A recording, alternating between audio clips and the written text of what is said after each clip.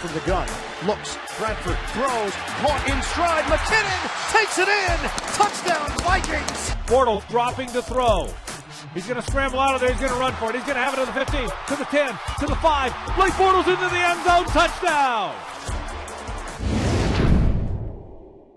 The Vikings and the Jags coming up this weekend. Greg Rosenthal here with Colleen Wolfe. Now the Vikings, they're trying to catch the Lions in the division. Their offense has been sputtering, but that defense, that can win them games. People have given up on the Vikings. Let's face it. You've given up on them. I have not been as strong. You know, we chose them as our team of around the NFL on our podcast. They've all given up on them. I think this team can still go it. Go to the playoffs. I have not given up on them. No? This performance on Thursday night against the Cowboys was right there with the best defensive performances by any team all season. When you shut down the Cowboys to 264 yards in 13 drives, you force a fumble from Dak Prescott, you get after him. This defense can win them games, and their guys are peaking, I think, at the right time. Linval Joseph, Harrison Smith, this whole group can carry them. Well, that works out well because the Jags have a lot of turnovers. So this defense, I mean, they can score a ton of points off turnovers, too. The defense has to win them games alone because that's how bad Sam Bradford and, the offense has been lately, but they can. I think they can do it. Let's talk about Sam Bradford and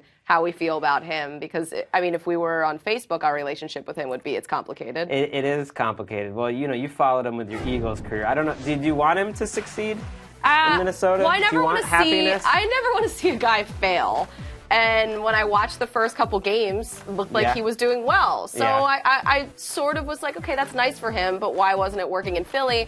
Now we're seeing a little bit more. But does he get too much heat? Right. Is it unfair? He doesn't have a chance, and this is why it's complicated. I never had much faith in him before this year. I think he's played his best season this season. I just want to say over and over again, it's not your fault. The offensive line is not doing maybe him give him any a hug favors. or something. It's not his fault this year. He's playing well. Should we send him a letter? Maybe we'll write him out a letter. I think that might help him. But there's a ton. His receivers are dropping passes. Guys are running wrong routes. There's a lot of different things going on. The worst offensive tackles I can remember seeing. Yeah, and so you have Mike Zimmer, who will be back for this game. And it's just, I wonder how... Maybe they'll rally around. They see Mike Zimmer is going through some stuff right now. He had to have emergency eye surgery. I don't know how much that plays into it, but still, they want that division. I think their defense rallied for him last week. That performance, I know they didn't win the game, but the defense, I think those are his guys. I think that's the type of effort, that's the type of performance you'll see. Well, the Jags, same story with them. The offense is really struggling, but the defense has been playing lights out. That's the crazy, sad thing about this Gus Bradley tenure, which is about to end. He's a defensive coach. He's been given a long time to turn things around. I would say the last 5 or 6 weeks, it took a while.